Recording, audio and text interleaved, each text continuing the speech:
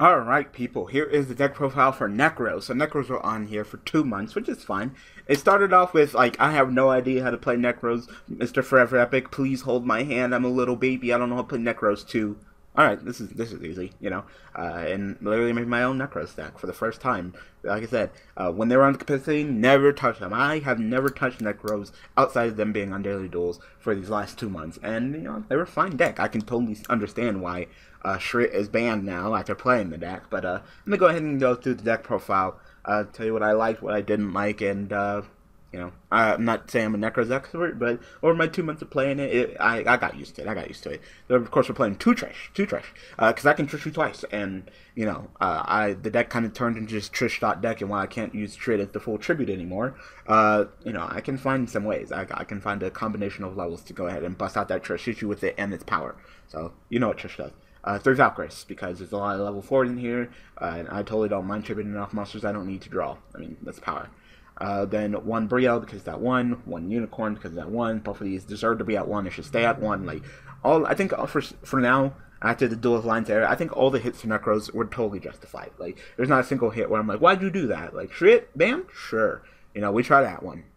We saw how it worked out. Brio, yes, lower the consistency. Unicorn, 1, yes, you know, because that play is ridiculous, especially with Kaleido Mirror and sending that Herald at just power. So yes. And we run triple Colossus. Colossus has definitely stepped it up in the deck since the hit. So not only do I use Colossus to go ahead and pitch to get me a Nekroz spell. I don't know SS Trap. I don't think I have any tracks of a Nekroz spell from my deck to my hand. But also it's enabler for my Kaleido Mirrors, whether it be sending the Shooting Star to summon Trish plus Colossus or sending the Star Eater for Valkyries plus Colossus. Colossus has definitely stepped it up in this deck since it's hit, in my opinion. Let me run triple Manju, triple Senju. Search the well, this can search your Nekroz spells and traps and monsters, spells and monsters, but mostly search for monsters because monsters are important.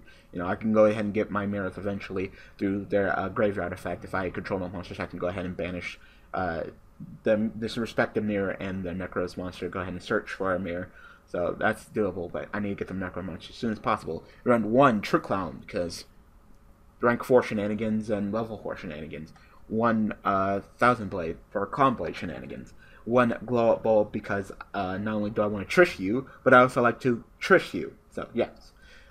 Then I played the Brilliant Fusion engine. I opted to go with 2 Garnet, 3 Brilliant Fusion. I do not want to go with 1, especially with the number generator, because if I draw this at 1, these are all 3 are dead. So I was like, okay, let me go ahead and do 2, 3. Including the spell count in here is kind of high, 17 spells, so you could put Summoner Monk in here if you want. So 21 monsters. 1 Preparation of Rites because it's literally the deck that got prep hit. So yep, 1 Regeki. Alright. 1 Rhoda. As you can clearly see, there are some warriors. So now we have Thousand Blade, but mostly search that Colossus. You need Colossus. He will be very helpful. The more Colossus you have, the sooner you get Colossus to the hand, the better you're off in this day. 3 Brilliant Fusion. I talked about that. 3 Insta Fusion.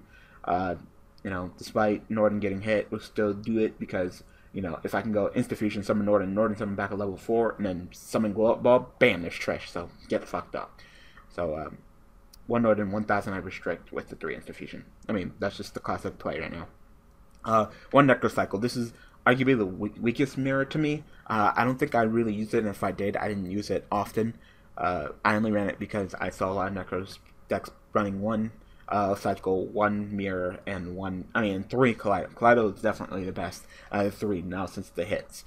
So maybe if I had Shrit, maybe I would totally be willing, if this was in the graveyard, summon this, tribute to Shrit for the whole cost of Trish, summon Trish, Shrit, get the search, but I don't have that, so I don't think I ever really summoned a Necro monster from my graveyard. Examir 1, because I can go ahead and banish 1 Brio and 1 Colossus to summon Trish, and Trish you. I already talked about that, whether it be with Valkyries and Colossus summon with summoning Level Eater, Star Eater, Level Eater, Star Eater, totally different, 2 different monsters, holy crap, or sending Quasar for Trish and Colossus, or sending Herald for Unicorn, getting a search, it's all there. Twin Twisters, pop that back row, clear up that back row, hit you with that Trish, and of course I'm not even back row, so, but I can easily make Traptrix Rafflesia with the rank 4s, the level 4s in this deck, so 1 Bottomless and 1 Treacherous Trapple, If I control no trap cards, I can go ahead and pop 2 monsters on the field, then hit you with the bottomless. After that, like I said, 1 Northern, 1000 restrict.